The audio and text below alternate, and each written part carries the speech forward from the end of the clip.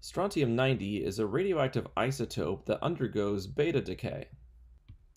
Because radioactive decay is a first-order process, radioactive isotopes have constant half-lives. Half-life is symbolized by T1 half, and it's the time required for 1/2 of a sample of a particular radioactive isotope to decay. For example, the half-life of strontium-90 is equal to 28.8 years. Let's say we start with 10 grams of our strontium-90 radioactive isotope. And on the y-axis, we're going to put the mass of our strontium isotope in grams, and on the x-axis, we're going to have time. So when time is equal to 0, we have 10 grams of our isotope. Since the half-life of strontium-90 is 28.8 years, if we wait 28.8 years, we'll go from 10 grams to 5 grams. So the next point on our graph would be at 5 grams, and this time should be 28.8 years. If we wait another 28.8 years, we're going to go from 5 grams to half of that, which would be 2.5 grams. So the next point would be here at 2.5. If we wait another 28.8 years, we go from 2.5 grams down to 1.25, so approximately here on our graph. So this graph shows exponential decay. Let's say we were asked to find out how much of our radioactive isotope of strontium is left after 115.2 years. So what we would do is take 115.2 years and divide that by the half-life of 28.8 years. And by doing that, we realize that 115.2 is really just 4 half-lives. So one approach to this problem would be starting with our 10 grams, and we think about one half-life taking us to 5 grams, another half-life taking us to 2.5, another half-life taking us to 1.25, and then finally one more half-life that takes us to 0.625 grams. So just doing the problem this way, we can see that's 1, 2, 3, 4 half-lives. So our final answer is 0.625 grams remain after 115.2 years.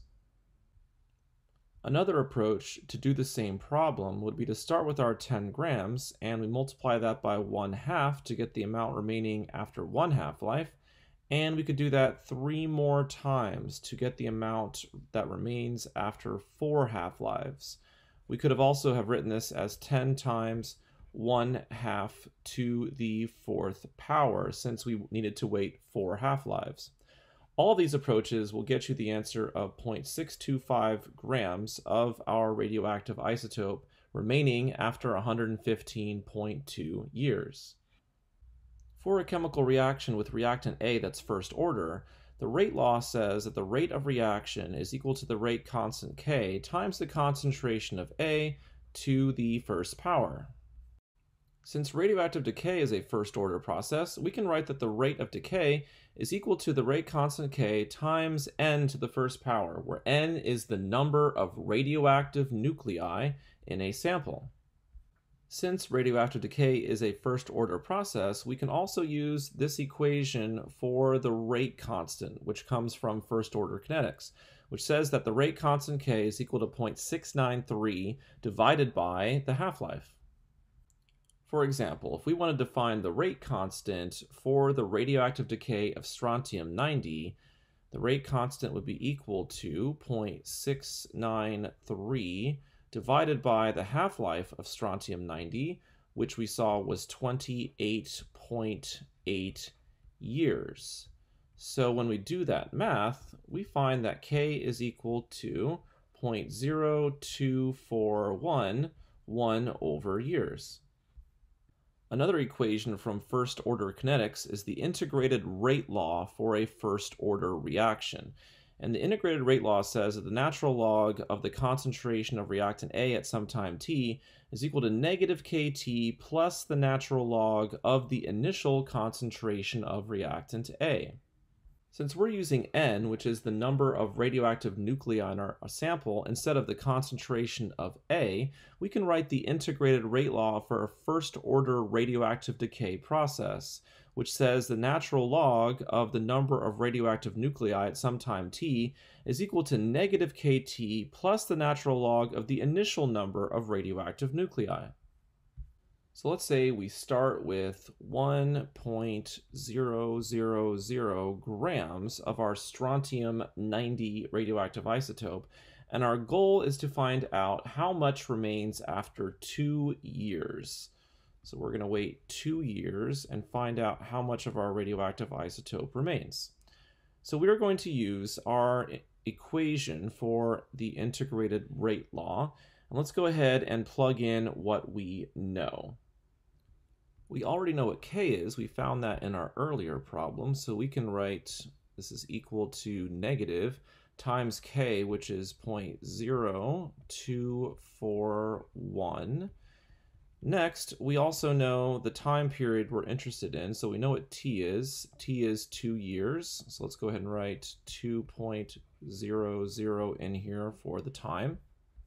Next, we're going to add the natural log of the initial number of radioactive nuclei in our sample, and while we don't have the initial number, we do have the mass, and since the mass is proportional to the number of radioactive nuclei, it's okay to go ahead and plug that into our equation. So we're going to plug in the natural log of 1.